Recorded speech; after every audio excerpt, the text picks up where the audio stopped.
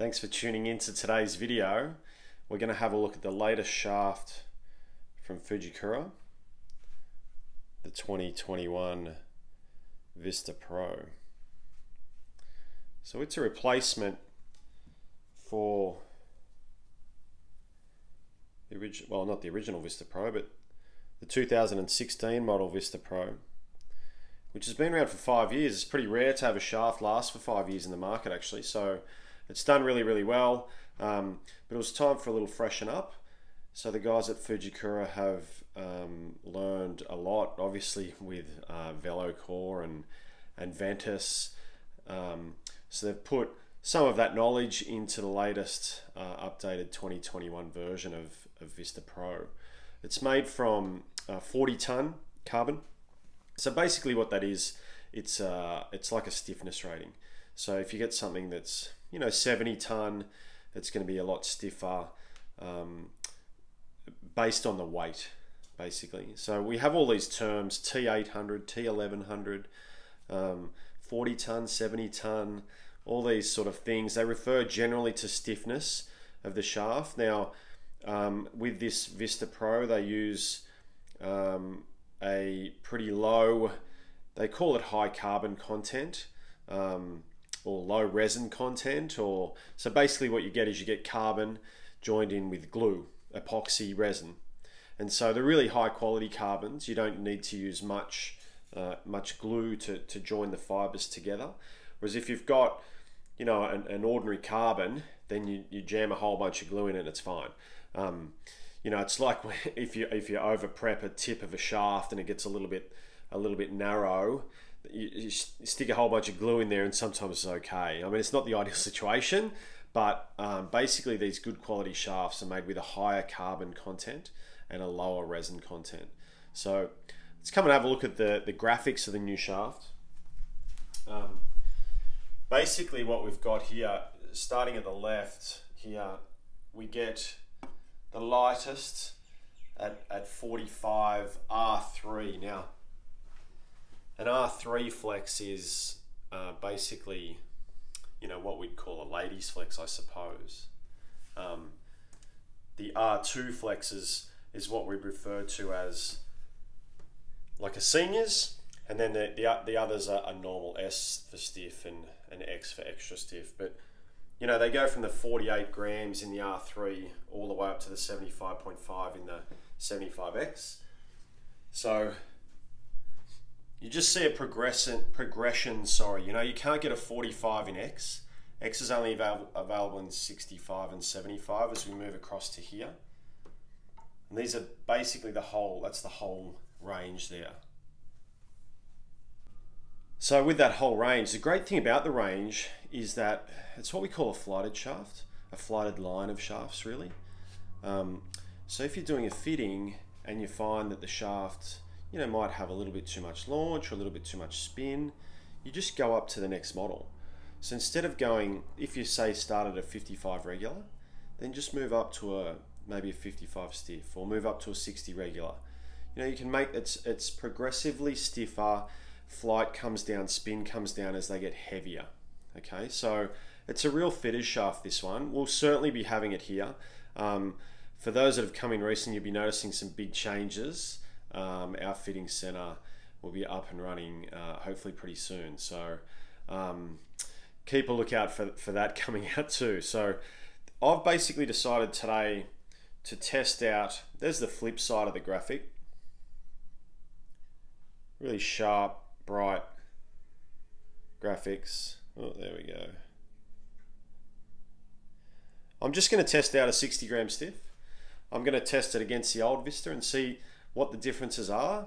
Now basically, the new Vista Pro has got a little tiny bit softer in the tip, little bit softer in the butt comparatively to the 2016 model, but a much firmer midsection. So it'll be interesting to see how it reacts. Now, the 60 gram here has got it's got 5.0 degrees of torque, and the butt stiffness is 116 and 87. Sorry, 116 in the tip and 87 in the butt.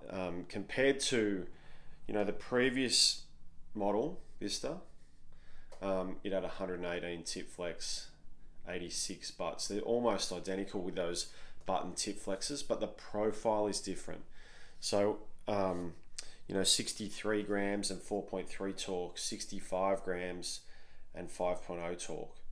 So you've got, you know, you can look at numbers all day. At the end of the day, you've got to look at the AI profile as well. So for those people, and I've said this before, if you're just looking at torque numbers, or if you're just looking at even a CPM, it's only taken at a butt. So you've got to look at how the shaft performs, run it through its, you know, give it a good test. Now, you know, maybe in coming weeks, I might run through some heavier and stiffer options. The 60Ss might be a little bit soft for me, but we'll see how we go. I'm going to go out in the sim. It's a little bit of a miserable day, but that won't stop us here, and go and hit some balls and see how we go.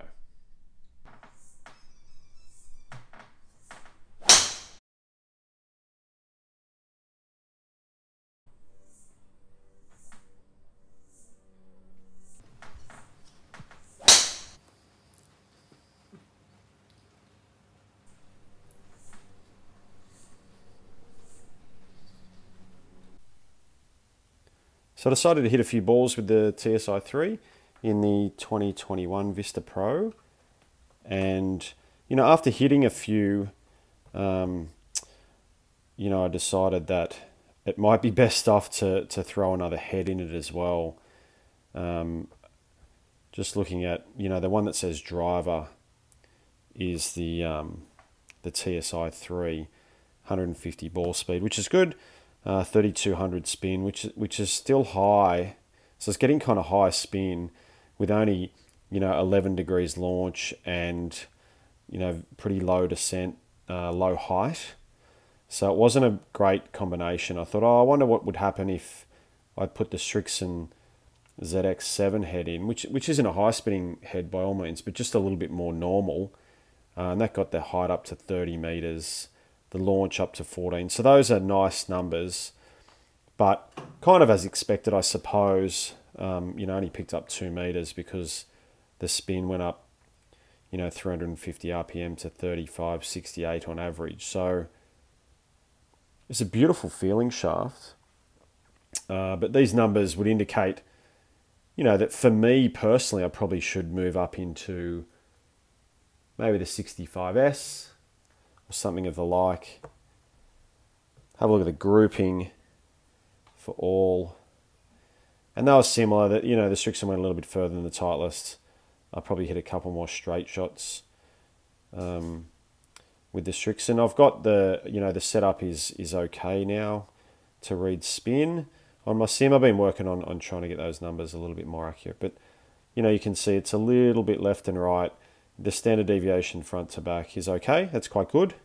But the lateral's a little bit wild actually for me. So have a look at the 3D pictures. You know, it sort of gets up in the air and comes down a little bit vertical at times with those spin numbers. So there you go. There's the numbers on the shaft. So as I said, I put it in with the Strixon ZX7 just to try and get a little bit more launch out of it, a little bit more realistic launch. That Titleist is very, very low. The color scheme matches nicely with it actually. It's a bit of a match made in heaven really. Gloss black and red and white. Looks great. So overall, the feel, great. Yeah, really good feel. I suppose you do get more feel with more spin generally. That's probably fair to say.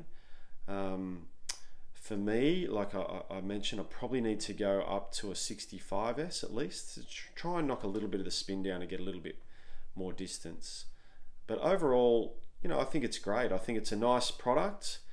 I think they've done a great job with the graphic. It's a nice upgrade. It feels like you can have a little bit more of a hit at it rather than the previous model was probably felt a little bit softer than this one. So well done, Fujikura. Another great product out there. And I'll be looking forward to having a little sneaky hit with it on the golf course too and see how it goes there. So launching, well, already launched really. They're out. You'll see them on sydneygolftech.com.au pretty soon, like around that 189 price point. So at the price point, it's definitely well worth a look, particularly for those slower swing speeds, 100 under, I would say. In my limited experience with it, I've just hit, you know, probably 40 or 50 balls with it today only. So anyway, thanks for watching, everyone. Stay tuned for our next video. Thanks for watching today's video. Make sure you click on like and subscribe. Let us know if there's anything else you'd like to see, and we'll see you in the next video.